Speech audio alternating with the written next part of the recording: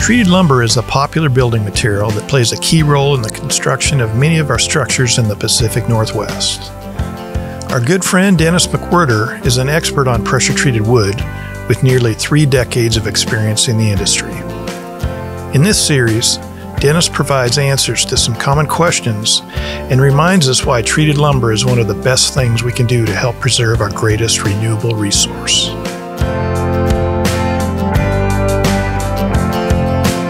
Arsenic is found everywhere.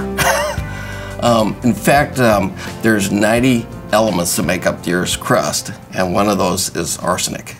So arsenic is pretty much in everything that's around us.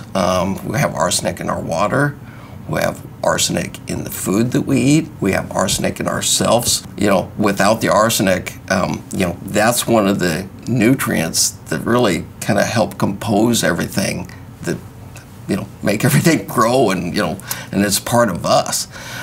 Do we put arsenic in our wood? Arsenic was in the wood before we even treated it.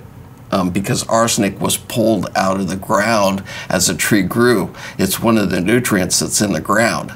You know, if you did a raised garden bed and you put dirt in the ground to raise your vegetables in, there would be arsenic in that dirt.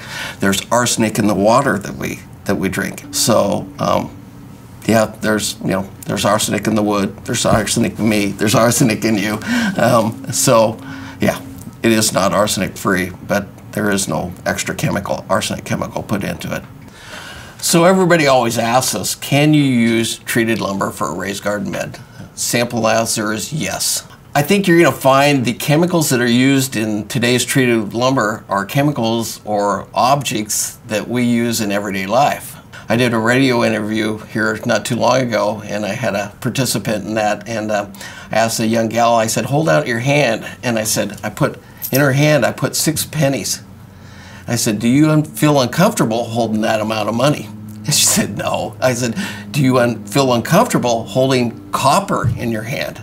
And she said, no. I said, what would you say if I told you on a regular raised garden bed, you get about the equivalent of 6 pennies of copper? Now, the other chemical that's in there is our azole. And I have an apple here. This is a Washington apple. This Washington has been sprayed with an azole. It's an organic fungicide. The other product that we use is water. So right now, in my hands, I hold the 3 chemicals that we use to treat our wood with.